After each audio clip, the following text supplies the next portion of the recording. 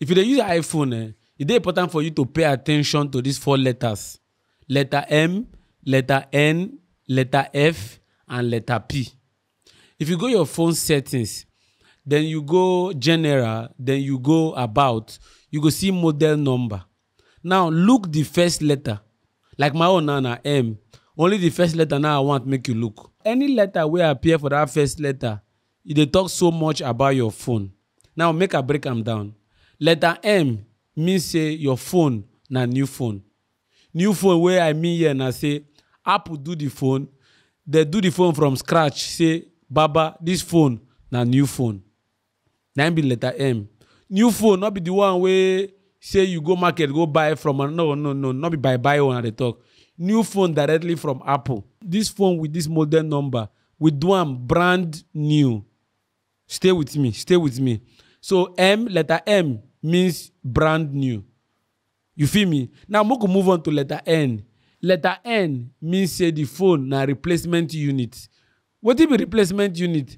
Replacement unit now like, give me that thing, take this one. I'll give you an example. You don't ever buy electronics before. Maybe the electronics get warranty. Maybe 1 year, maybe 2 years. Say, if it's spoiled between this time, I beg, bring them back. Then they'll come either repair them or change them. So when you see letter N for your model number, it means say na replacement unit phone be that. Now make I explain them. If you buy a new phone, and because say the phone still get warranty under Apple Care, the phone can't get issue. You can't carry and go meet Apple, say, see this thing while deo. You get the Apple can't say, oh yeah, bring the phone, keep the phone. Take this one. Because I say this one get problem and warranty still cover them. No worry, we go take care of them. Take this one. As they give you that one way that they give you, that be replacement unit. Why do they call it replacement unit? Because they use that and they replace your new phone with the faulty.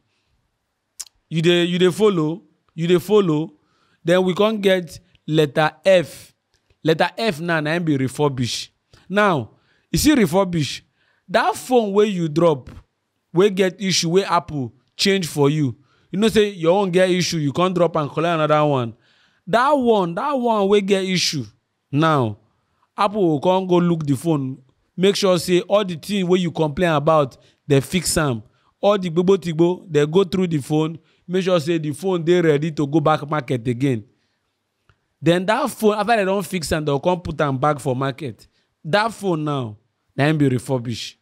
Now, I know say most time when we hear refurbish, we thought say na fake phone. Not be true. Refurbished phone are just phone where be say, maybe you get issue, bring them back. We do 1 or 2, you know, do like this, repair. Then the phone can't do all right. It can't be ready to go again. Then be refurbished phone. Not the fear. So people when they say the phone are refurbished, they don't say, I don't die you, I don't go buy refurbished phone. No. And anything where brand new phone they do, refurbished phone they do them. Anything where replacement unit they do, refurbished phone they do them.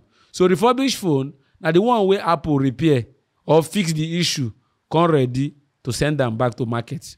Now we can't get the last one, personalized. Personalized phone are mostly for organization. Now, let's say you work for a particular company. The company can say, we will provide phone for all our staff. The company can say, we'll give our staff iPhone.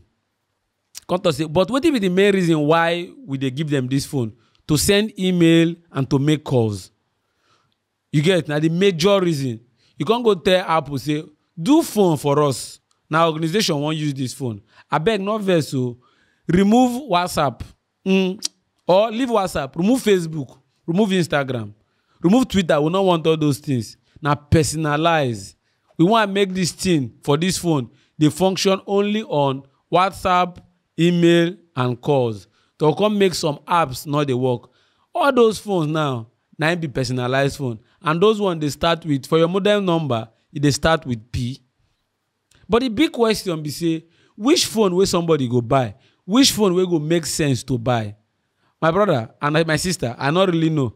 Now you go come listen to this thing while I talk now. Apply and say, which phone I go buy? Me, I go give my advice. The only phone where I go advise you make you not buy, personalize. And guess what? Even the personalized phone, You get how they go do am, e go dey work normal. They go remove all those security issue. E go still dey work like normal phone. Now, you get what I want make you pay attention to. Whether na brand new phone, whether na refurbished, whether na replacement unit, all the phone, if na Apple do am, all the phone na the same thing. They not get any downside. Say brand new phone they do this thing, refurbished phone not they do this thing. That is if na Apple they run am. If na Apple they run am, you no need to fear. Apple officially, I don't mean Apple for Ikeja or for MTN office or Port Harcourt. Official Apple, you no need to fear because now everything is just the same thing. It's just the purpose of that model number now for somebody to fit identify the history of the phone. Say, oh, this phone letter M, oh, na brand new phone. Oh, letter N, oh, na replacement unit. Letter F, oh, na refurbished phone, oh, but you no need to fear. Then letter P, na personalized phone. You get some people who talk say their iPhone start with 3. Some say their iPhone start with F. Some say na Q. I don't know all those ones. Now this major one now I know. This one M, N, F, and P. I hope say you know now. You understand the history of your iPhone. It's clear, Abi. It is very clear. If you like, you like. If you like, you comment. If you like, you share. I don't go. Abi, where do you go, Abi? Movement.